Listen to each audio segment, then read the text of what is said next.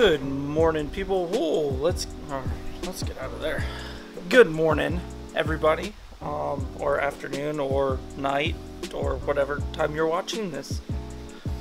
I thought today I would do a how to store soft plastics, either in your garage or in your kayak, boat, whatever, because that's one of the main things that people try to figure out is where to put stuff.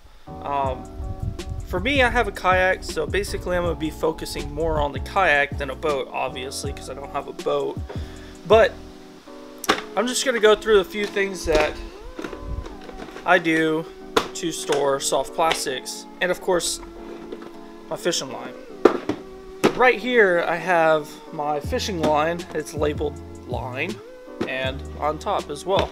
But basically it's just a bunch of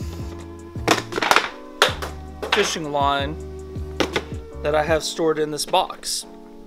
And I do the same thing for my soft plastics.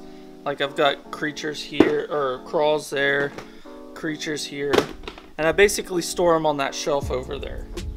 Now for in the kayak, I have this Plano box and this Plano box right here. And so basically they're just large plastic storage containers that I put all my soft plastics in. These I keep in the kayak in the front hatch. That way they're easy access. If you're ever wondering like how to store soft plastics, where to store them, what to store them in, it's a good cheap way to store your soft plastics.